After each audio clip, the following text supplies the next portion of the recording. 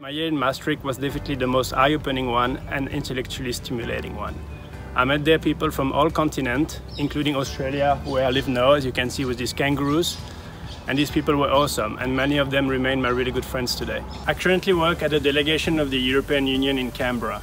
I'm employed here as a trade advisor, and it is a really important time in the bilateral relations between the EU and Australia, as we currently negotiate a free trade agreement. In order to analyze and report on domestic policy development in Australia that affect our FTA, I make use on a daily basis of theoretical concepts and tools that I learned during my year at the Maastricht Graduate School of Governance. The NPP Master at the United Nations University is a very intensive one-year program. As such, my advice for current and future students would be, on the one hand, to focus hard on your academic tasks, but on the other, to not neglect having a good time with your fellow students. The people you will meet, with their many different backgrounds and nationality, are the greatest strengths and asset of the program. I would highly encourage any prospective students in getting in touch with me if they want to find out more about the MPP.